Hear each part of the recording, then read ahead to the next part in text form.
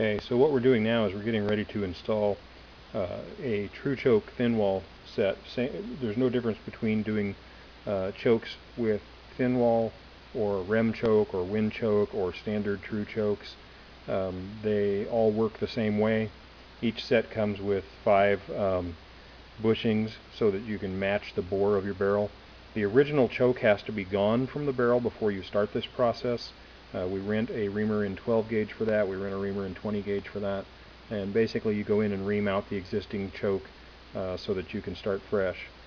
Be aware some barrels have chrome lining, in which case you would need a carbide reamer. We have that in 12 gauge, not in 20, so that's a consideration. Basically what you do is you go through the bushings and see how they fit the barrel. And that one slips in nice and easy, but you can see it rattles and it's loose, so that's not going to work for us. And the reason this fit matters is because if the fit of the bushing is nice and close to the barrel, then you're less inclined to have chatter. That's a nice, perfect fit, nice and close slip, no rattle. It still spins nice and free, but it's definitely a close fit, and that's what you want. You want the bushing to be completely free to move so that there's no danger of galling it or getting the reamer stuck or binding or anything like that, because those are all things that could damage the reamer. You're going to use this bushing both on the reamer and on the tap, so you'll interchange it from one to the next. Now that we've found the correct bushing, we're going to go ahead and set up, and this could be done by hand. It's a long, tedious process. If you think about it, this is a large cutting tool removing a lot of material. I know some guys do it by hand. I don't recommend it. It just takes a lot of time, and it can be, you know, a little frustrating because you spend a lot of time standing there turning that tool. It can be done with a power mechanism. I usually do it in the lathe simply because that's available to me and it's a little bit more cost effective.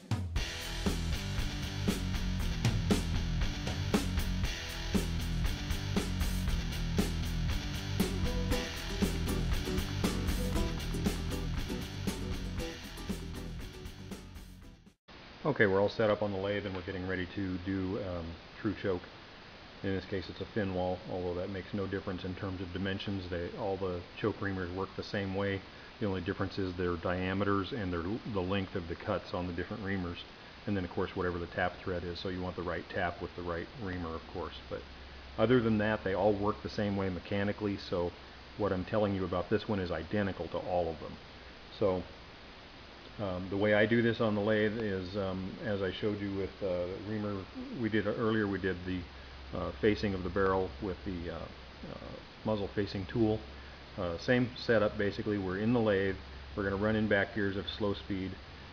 You can power this tool some other way as long as you keep the RPMs down at a reasonable level, because we're talking about cutting on a large surface area, and at high speed it can be hard to get a good finish, and it's just not going to work as well.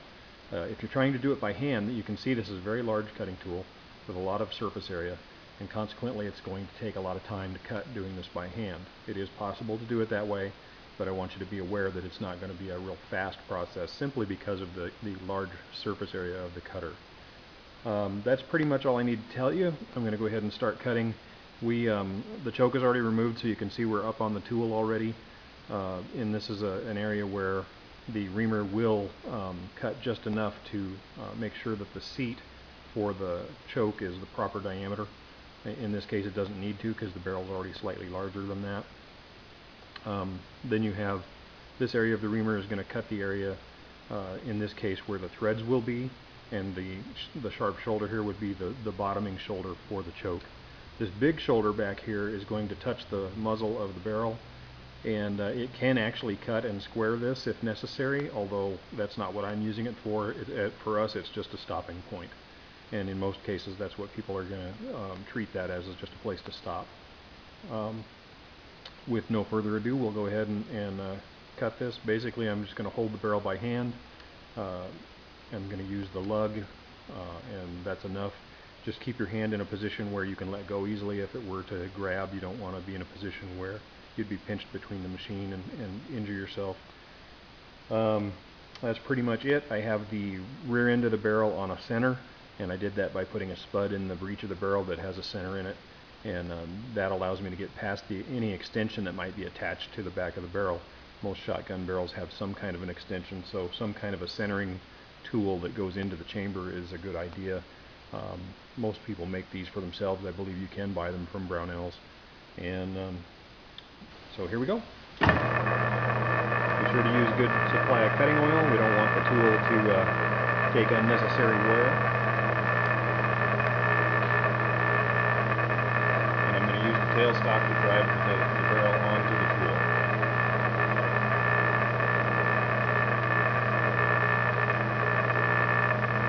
And feel the amount of drag against the tool, which is how I'm gauging how much to turn the hand wheel to drive the barrel onto the tool. We're going to stop periodically and clear chips.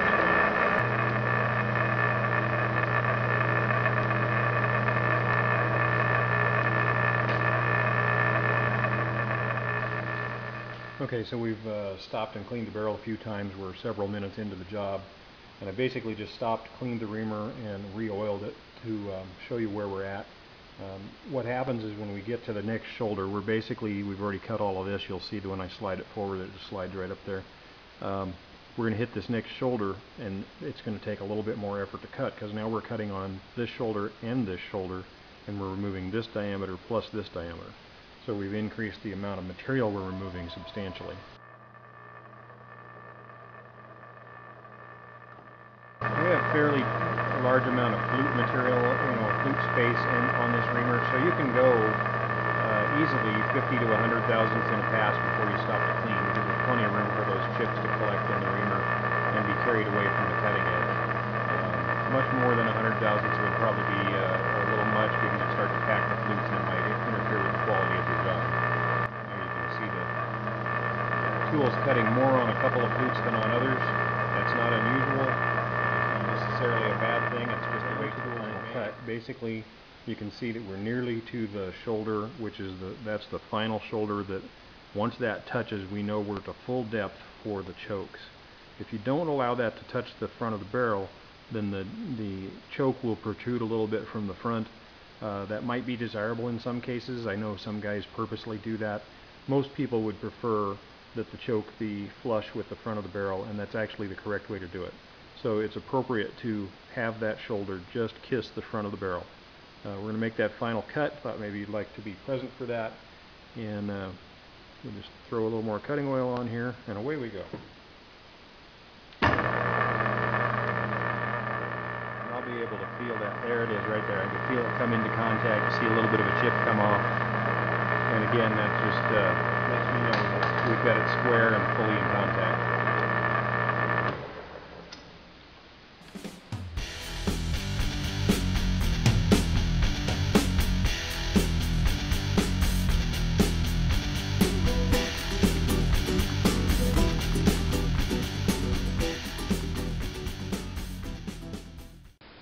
Okay, so here we are, we're tapping for our choke. A little oil on the tap, of course. We're actually already cutting. And as you can see, the tap wrench just makes it an easy job. This is something I do recommend doing by hand. We transferred the bushing from the reamer to this tap to make a perfect fit, so it matches up exactly as it did when we were reaming. And what's going to happen is when we get to the bottom of the area that we're tapping, I'll break the chip here. When we get to the bottom of that, you'll feel it bump that shoulder and just stop cutting. And obviously, that's where you stop and back out and be done with it. Be sure to break that chip periodically as you're cutting. This doesn't take too terribly much effort. There we go, we've hit the shoulder. You can see the tap doesn't necessarily go down all the way in. It's just going to where it bumps the shoulder, where the reamer had that stop on it. So basically we're completely done now, and we just back the tap out.